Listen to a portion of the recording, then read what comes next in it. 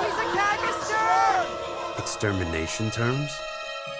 Where to draw the line within the first 20 minutes before the Cagaster outbreak is completed. The moment wings are identified, human rights are discarded, and murder turns into legal extermination.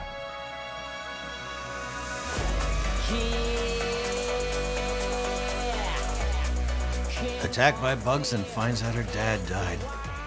And when she gets here, she witnesses a Cagaster outbreak. Huh? She just took off? I guess I took my eyes off her for a minute, and she walked right out of here. But now, I can't go back. And Papa he's... Papa, no! Papa! Running away. You'll still be all alone. 30 years have passed since the outbreak of Cagasters.